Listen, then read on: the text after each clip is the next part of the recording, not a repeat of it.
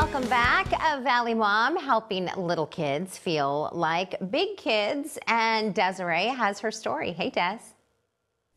We are here in Shannon Day Doty's house because we're talking about your company, Little Helper Stools. Tell us what it's all about, what you make, and how you got started. Okay, so these are our Little Helper Stools. My husband and I make these. We started when my daughter Shelby was a baby. She was the type of baby that you couldn't put down, and I couldn't cook. I couldn't do anything with her. So I told She was clingy. She was very clingy, and she would just cry. So I said, you know, we need to have some sort of stand, you know, something I could put her in, some kind of something.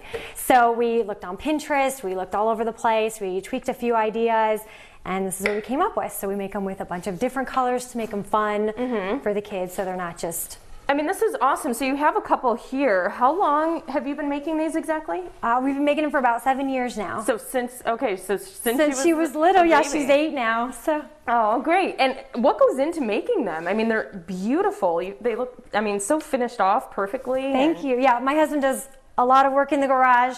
He does all the woodwork part, all the cutting, all the sanding. He makes them so they're nice and round, so they're not sharp for anybody. And then we bring them in here. This is my little place to work, so I usually bring out a wrap from work, and I put them upside down, and I just paint them right here. Okay.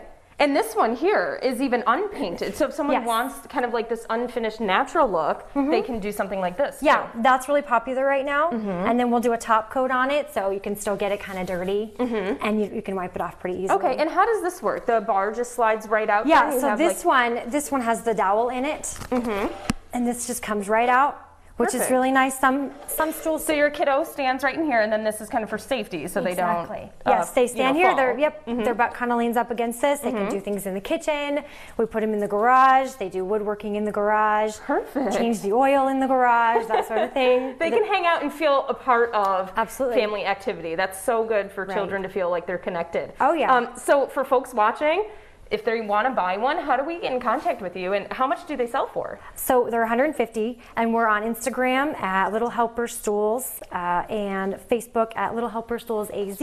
Okay, this is awesome, and so excited for you. Thank you. This is such a great Thank you. product. Yeah, they're super fun. We love making these. They're beautiful. So you heard Shannon. If you guys want to get your hands on one of these, they sell for about $150, and you can find her information on our website, fox10phoenix.com.